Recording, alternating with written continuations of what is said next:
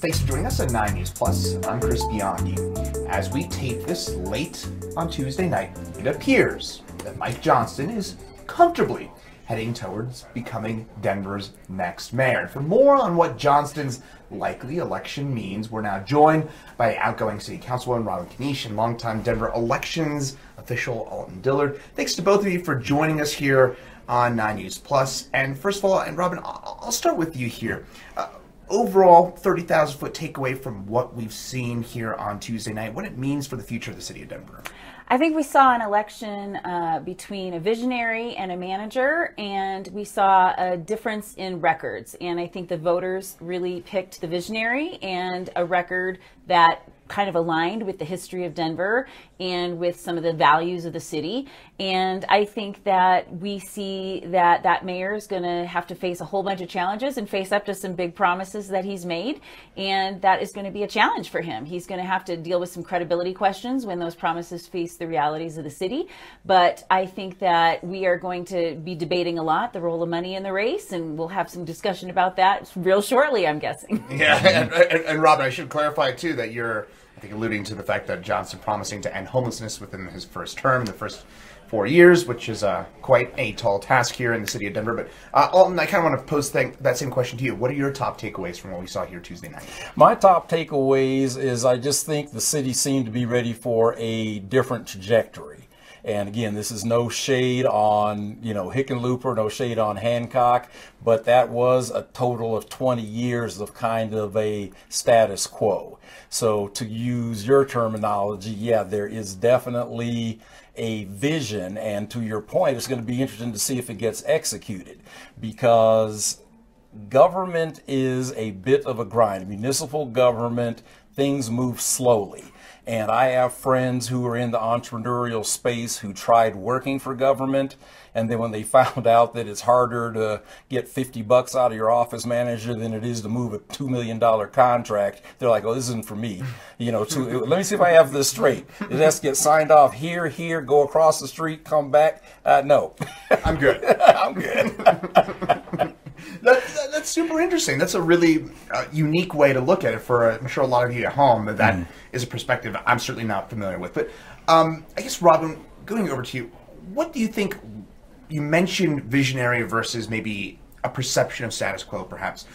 What do you think ultimately was the difference, assuming Johnston comes away with a comfortable margin, and why he was able to win by a rather decisive margin?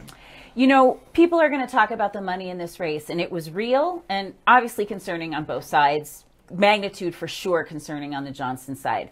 But money buys you repetition. It doesn't necessarily buy you the message you're delivering. And in this case, the message that Johnston's independent expenditures delivered was the record that Brough had for 20 years. And I think that, you can cry sour grapes, which she and her independent expenditures did. But the truth is, she did not use those 20 years to spend money or effort or policy on housing. She didn't spend it on homelessness. No one knows what's in her heart. No one knows what's in her values. But that record was there for the taking. And the money didn't make that record. It just simply repeated it over and over. The question is, did Kelly Brough have the money to get her message out there? And she did. So the voters had that message out there. They didn't have as much repetition of it. But I don't think we can say the voters of Denver didn't know Kelly Brough. The voters of Denver didn't have exposure to her story. They did. And they chose the other story, and they chose the other message. So I think money, maybe that repetition has an effect. We know that research-wise, but I don't think we can say the voters didn't have enough of Kelly's message. So I want to give the voters some credit here. They have chosen candidates in the at-large races who got outspent. They are capable of making those nuanced decisions and not just, going with the biggest bucks in a race. So I want to be careful about just assuming that whoever has the most bucks win. Our voters are a little more intelligent than that. Interesting. Yeah, I want to piggyback off of that on a couple of the points. One is we talked about, sort of the role of endorsements and the role of repetition, but also think about Kelly Brough and her ties to the chamber. People forget that she had a stint in academia between then and now. but she's inextricably tied to the chamber. Another thing that I thought was interesting, this is a nonpartisan election, but her 527 ad subliminally mentioned her being a Democrat when they tag out of the ad. And I wonder if that was an attempt to sort of blunt any fire that may be going on because of her being endorsed by the Denver Republican Party. Interesting. And let's get into some of those endorsements, because that may have played a role in some cases. Mike Johnston maybe rather tepidly endorsed by Lisa Calderon, and Leslie Herod obviously a little further to his left. You mentioned Alton, the endorsement that came from the Denver Republican Party, from law enforcement, maybe a bit more center right, perhaps even endorsements. Robin, what role do you think endorsements played in this race? You know, we have an old saying in politics that endorsements don't win elections, but they can provide signals for voters who are confused. And I think many of us described these candidates coming out of that general election in April as moderates, similar. There were voters wishing that they had more choices. Even with 18, 17 candidates, they still wanted more choices. And so what endorsements did when they started to come out was they gave some signals. Oh, maybe they're not identical. Maybe it's okay for me to vote. Some people were thinking they needed to stay at home because there was no, good choice, or it wasn't the right thing to do to pick one of these candidates. And so it made it okay to get in there and vote. So I think some signals did help loosen some things up. Major labor unions that, particularly for Mike Johnston, the largest and most progressive unions in the state and in Denver, got on board in his campaign. They brought resources. They didn't just bring signals to voters. They actually brought voter turnout. They brought calls to their members and calls to voters. So they bring resources sometimes. Yeah, and then the other thing about endorsements is, Denver is becoming a younger and younger city. So let's, eliminate the fact that the 65 and up is that top voting demographic. But when it comes to the population demographic, it's skewing younger and younger. We have people of voting age now who don't remember Federico Pena as a mayor or Wellington Webb as a mayor, or, even Bill Ritter as a governor or a district attorney. And so I was always curious about, what potential weight these endorsements had. So, of course, me being a, true centrist, true unaffiliated, I'm really sort of keeping an eye on how the community, even though this wasn't a hugely contentious race, how it heals. Because there are people in both camps that I know very well. And I've been, I keep an ear on Brother Jeff. I keep an ear on a lot of things that go on in the community. And there were some very interesting last-minute pitches on both sides of this race. And so I'm really just going to be interested in seeing that. And then just like Councilmember Kniech here, we talked about the mechanics of the city. Who is going to get in these appointed slots that's actually going to do the day-to-day lift of running the city? The mayor's the CEO.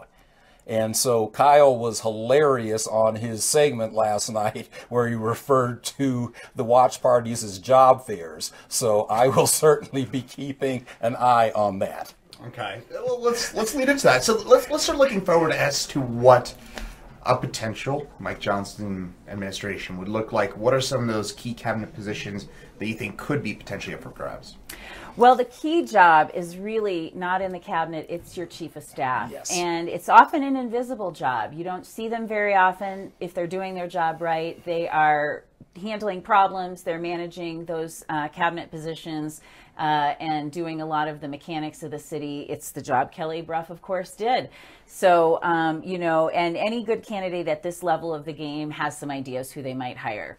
And if they're saying they didn't, well, I'm concerned.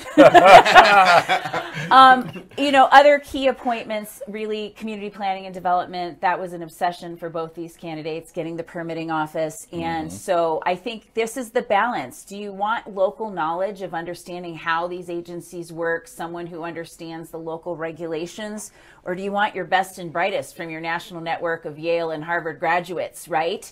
These are going to be tough choices. If you hire all from the outside and you have no knowledge of where those checks get signed and how the city works, you're going to be at a disadvantage. You want to get the morale of the city employees. You want to have trust and buy-in. So you got to really balance that talent pool with the local knowledge. Agreed. And, you know, I also was thinking of the alarm that Mayor Webb raised when it came about, what, a week and a half ago. He expressed concerns about the loss of appointees of color in some pretty key places. But, you know, and you can probably, you know, help me out with this. Occasionally there's people who get carried over from administration to administration, but if there's only what, total of 50-ish appointments, it could be a total house cleaning, or there could be, you know, hey, this person has done such a great job here, they've got the community contacts or whatever. So in these key areas, maybe we won't be starting from scratch if we continue someone over. Or there's also the possibility that someone who's currently at the appointed level could revert to a career service level position, and then that knowledge can still be tapped. Absolutely fascinating. I kind of want to move on here a little bit to the impact of the Fair Elections Fund. First mayoral election that we've had with the Fair Elections Fund. How do you think it impacted the race? Obviously, you mentioned the influence of money in both the Johnston and Bruff camps, but how did it impact the races here? On the Fair Elections Fund, I did notice that there was a lot of hand-wringing that the two most moneyed candidates also pulled the most taxpayer dollars. And I just always, that discussion always is so interesting to me. I was someone who was on Capitol Hill during the passage of McCain-Feingold. So I have seen the attempts to quote unquote keep money out of politics, even leading up to decisions like Citizens United and things like that. At the local level, I think it had a bit of the desired effect as far as opening up the ability, and that's one of the things I think that helped lead to that large field, along with Denver's ridiculously low signature thresholds. I got to go on record with that. But I also think there were some potential unintended consequences. So one thing I always like to clarify, the Fair Elections Fund was a citizen initiative. It was not a program just created by the city and county of Denver. I like to contrast it with Green Roof's initiative. Green Roofs was not expected to pass. It was a Red Robin manager facing off against the well-heeled developers. He won. Next thing you know, it's like, oh God, we have to come up with a program. At least on the Fair Elections Fund, there was a front side stakeholdering process where people were brought in, including the people who crafted the citizens legislation, to be able to have those discussions. Okay. Robin? I think it's clearly beneficial for bringing in some council candidates and allowing them to compete. These are hard races to raise money for. Everyone wants to see less developer money in city elections, but you know what's really interesting? There's not a huge pool of donors in these worlds. Regular people do give $25 and $50 donations, but that does not help you get to a citywide race for at-large, for example, to the rate you need to reach voters. And so if you don't want developer money in these races, you've got to have public financing. There's just no question. At the mayoral level, the question is, of course, the biggest raiser is going to get the biggest match. Do we have the stomach for matching really wealthy candidates who also have outside spending in order to be able to get the money to the council races that really need them? That's the question. Well, kind of speaking of which, let's go to the city council races for a quick second here. A couple of the races still quite in question, but I would say it's safe to say, as we tape this on Tuesday night, that it appears that Kenny Cedevacca heading for a pretty sizable defeat to Darrell Watson, who, as we spoke of this, had already delivered his victory speech. So it appears pretty likely that he's going to win. What does this mean from a broader perspective for progressives in the city? Is this a defeat for progressives in the city, considering that they didn't get a single candidate to the runoff and they lose Kenny Cedevacca, with the noted asterisk that there could be a couple progressives that get into win a couple of the races tonight? We got to be real careful with this term progressive. You know, the Democratic Socialists of America is a brand name of a very small, unstaffed organization with very few resources. And somehow it's become conflated with this term progressive. In fact, Darrell Watson would be the first African-American out gay man elected to the Denver City Council. He was actually endorsed by Progressive Democrats of America, which is a national organization affiliated with Bernie Sanders. His positions met the test of a Bernie Sanders organization. So is the city council going to be swinging to the right? Land use is a real tough issue to determine progressive or conservative. Are you progressive if you believe in density? Or are you progressive if you believe in stopping development? Those are real tough lines to draw, right? We don't have the same types of pro-choice, anti-gun, pro-LGBTQ rights issues, so it's a much more messy way to divide your politics. I would say the city of Denver was progressive yesterday. It is progressive today. And candidates on land use issues will be elected who had some developer support. If you think that means it's a little less progressive than it would have if Candy Cidabaka had been elected, great. But I don't think you're going to see conservative legislation advancing in the Denver City Council anytime soon. All right, Alton? Yeah, and my take on that is just the fact that, you have to, again, I know we're talking about the city council level, but go back to the top ticket driver of the mayoral race.